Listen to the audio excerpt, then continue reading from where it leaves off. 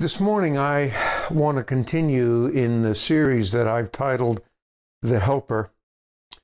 This is a series about the life and work of the Holy Spirit. Next Sunday, we're going to celebrate Pentecost Sunday, which is really the birthday of the church. And I believe it's for this reason that the Lord for some time has laid on my heart this series about the work and ministry of the Holy Spirit. And we've entitled it, The Helper. Last week we took time to speak to you about the dove. Today I want to take the time to talk to you about the oil. Oil is a symbol of the Holy Spirit. My text today is taken from the Old Testament in the book of 1 Samuel. 1 Samuel chapter 16, the whole passage is verses 1 to 13. But in that passage, God tells Samuel, "Fill your horn with oil and be on your way." So Samuel took the horn of oil and anointed him. And then later on, "And from that day the Spirit of the Lord came upon David in a powerful way." Oil as a symbol of the Holy Spirit speaks to us of anointing. All throughout the Old Testament, oil was always not only a symbol of the work of the Holy Spirit, but was used in the anointing process. First, it was used to anoint for service. Look at Saul. Saul is phenomenally interesting. He is everything that the world, and Israel for that matter, wanted in a political leader. You see, God wanted to manage Israel by what were called judges. They judged Israel, they called Israel back to God, back to repentance. And as long as the different judges were around, Israel would serve the Lord. And when that particular judge died, Israel would drift away from God. God would raise up another judge, and that judge would come in and again call Israel back to repentance, back to God. Israel would tear down all the false idols, and the worship of Almighty God was restored, and Israel would then live in abundance and joy. But Israel began to look around, and they said, "We want to be like other nations." God has never wanted or called His children, His people, whether Israel or the church, to be like others. In fact, God wants to continue to make us a royal priesthood, a holy nation, a special group, because of His blessing and His anointing. You know, the anointing in the Old Testament was, first of all, for service. People that were anointed for service were first anointed for service to God. In fact, God came to remove His anointing from Saul because Saul had come to first serve his own interests. I've kind of joked over the years, Saul was the first one to coin what Ford has come to say. Well, I've got a better idea, God. And Saul came to serve his own interests instead of God's interests. Saul disobeyed God. And there is a tragic scene in the book of 1 Samuel that we won't go into today. But when God removed his anointing from Saul to be king, that's when, in 1 Samuel 16, God said to Samuel, why are you grieving for Saul? I've removed my anointing from him. Go down to the household of Jesse, and I'll show you who the next king is to be. And Samuel basically said, I can't do that. Saul will hear about it and he'll kill me. And God said, don't worry, I'll take care of you. Just go to Jesse's house and say, I'm here to make a sacrifice and I want all your boys. And they did that. And one by one, the sons of Jesse passed before Samuel. And God would whisper in Samuel's ear, no, that's not the one.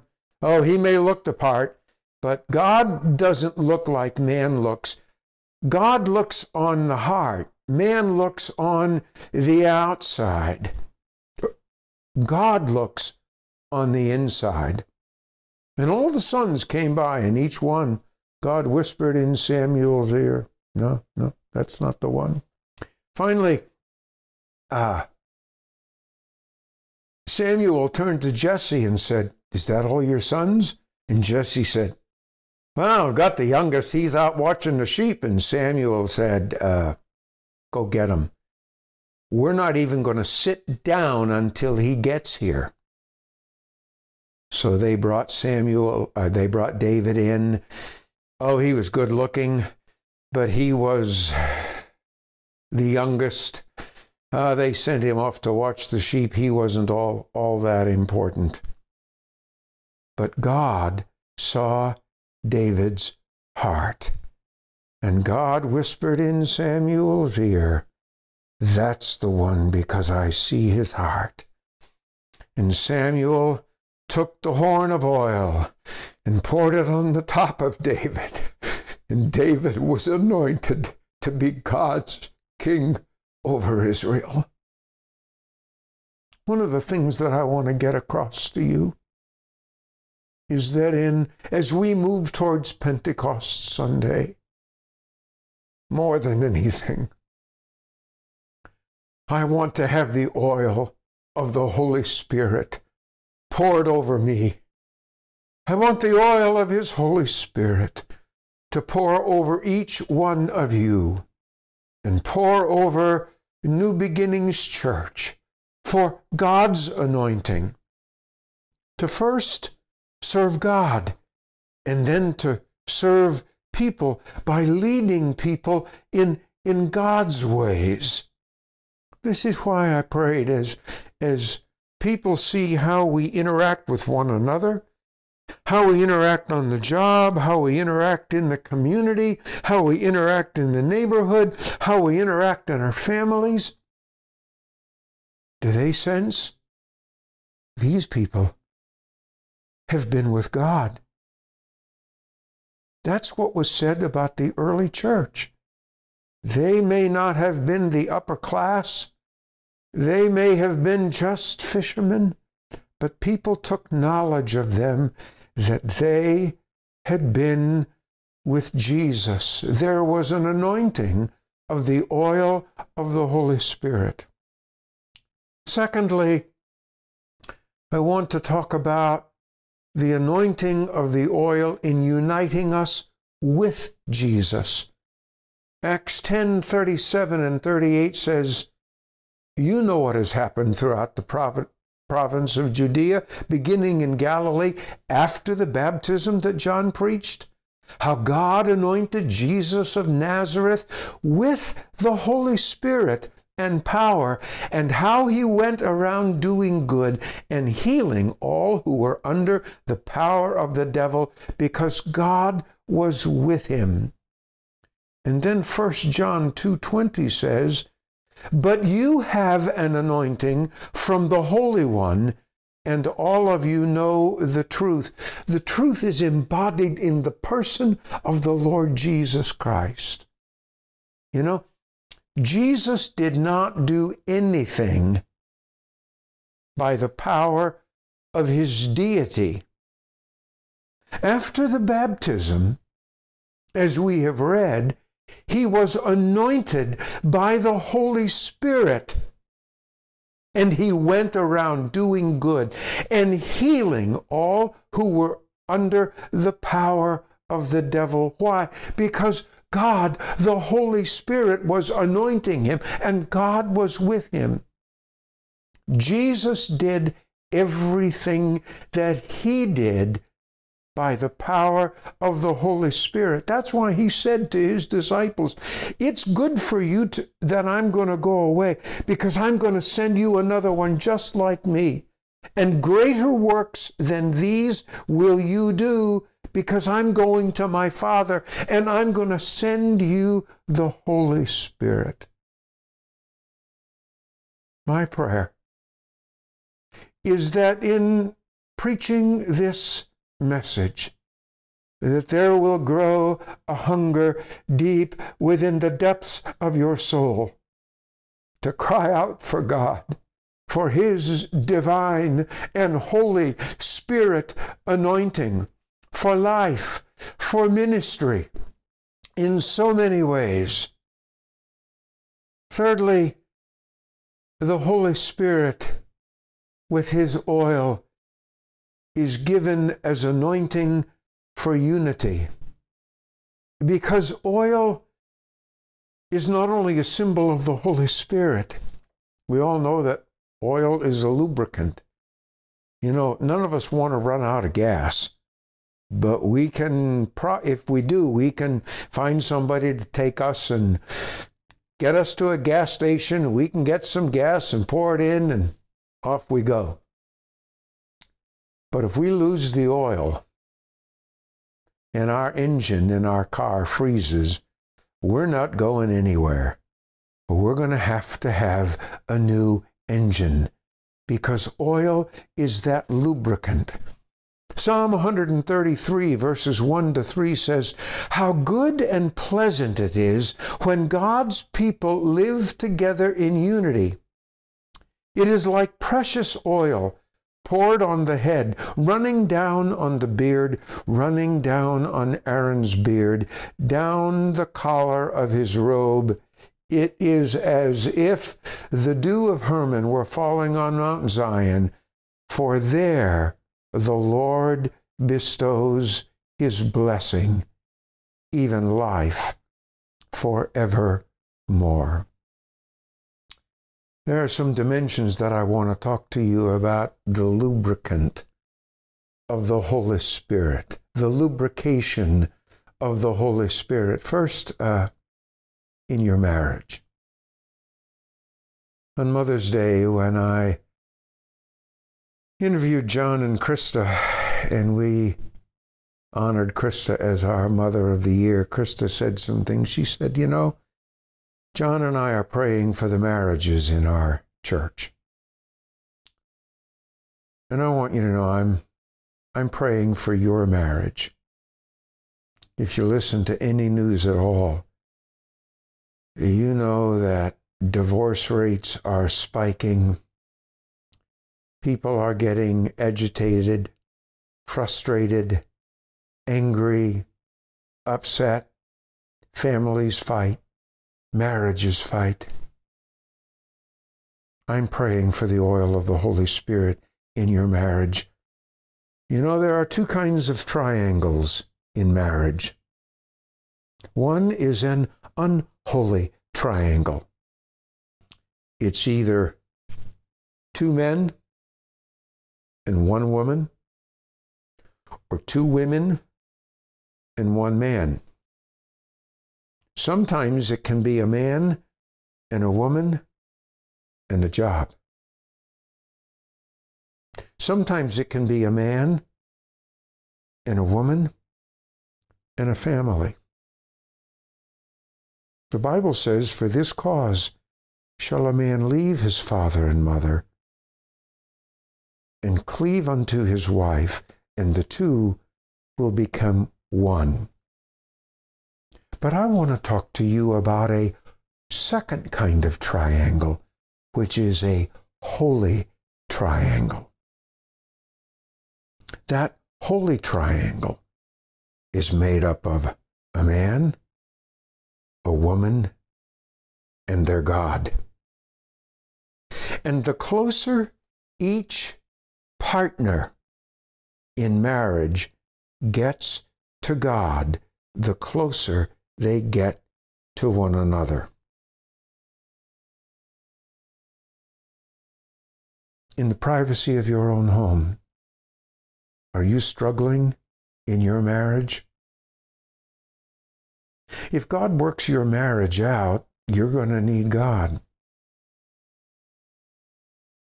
If you two don't allow God to work out your marriage, you both are going to need God to help you, to heal you, to help you recover.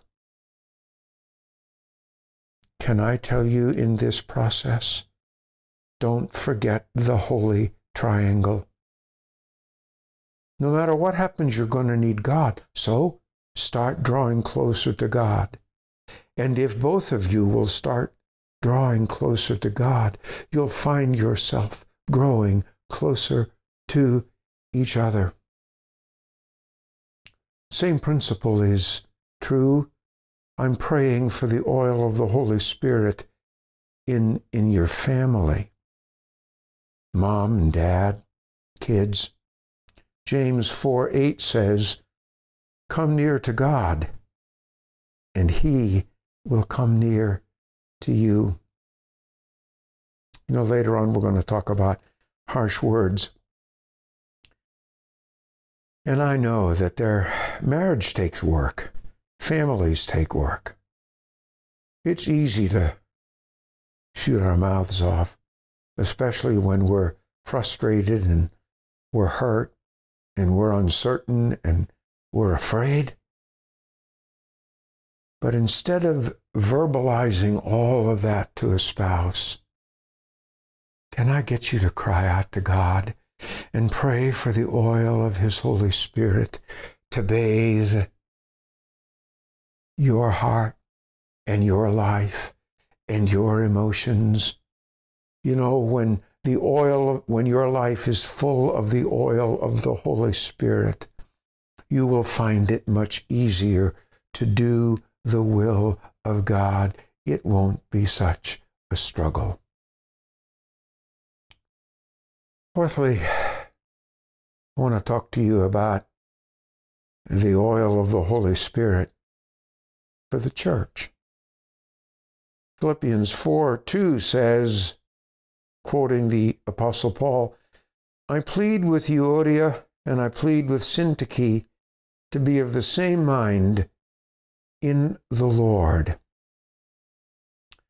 God prayed, Jesus prayed for us, His disciples. And part of the prayer was, Father, make them one, as you and I, Father, are one. The biggest reason that I pray for the oil of the Holy Spirit to be poured out on us individually as a church is so that we can speak the same things and be of the same mind in the Lord. It's so easy to be concerned with being right. Being right in whatever dimension is never the key to the success of the church. The key to the success of the church is being of one heart and one mind, with the oil of the Holy Spirit flowing through us, and He molds us and blends us and unifies us. You know, God judged the world once, many times, but in particular once God looked down and saw that the whole world spoke one language. They had come together for an unholy purpose. God said, scatter, be fruitful, multiply the earth. Man said, oh no, we want to get together. We want to come together. And we have our goals. We have our plans. We want to do what we want. And we're going to build a tower that exceeds to heaven, and we'll be like God. And God looked down and said, even with an unholy purpose, an unrighteous person, if they all speak the same thing, nothing will be impossible for them to do. And so God came down and confused their language. And then they couldn't communicate. So they had to scatter. You know, this is difficult because there's nobody I know that gets this right 100% of the time. Proverbs 15:1 says this, a gentle answer turns away wrath, but harsh words stir up anger. How do we talk to one another? How do we talk to our family? Do we speak out of frustration, fear, anxiety? Or do we speak out of kindness, gentleness? Be kind to one another, tender-hearted, forgiving one another, even as God, for Christ's sake, has forgiven you. I pray that the oil of the Holy Spirit will be poured over your mind, over your heart, over your spirit, and that you will find it increasingly easier to speak a gentle answer instead of a harsh word. And as we trust the Holy Spirit and let the oil flow over us, watch Him lubricate and make our family and our church life really work together for His honor and His glory.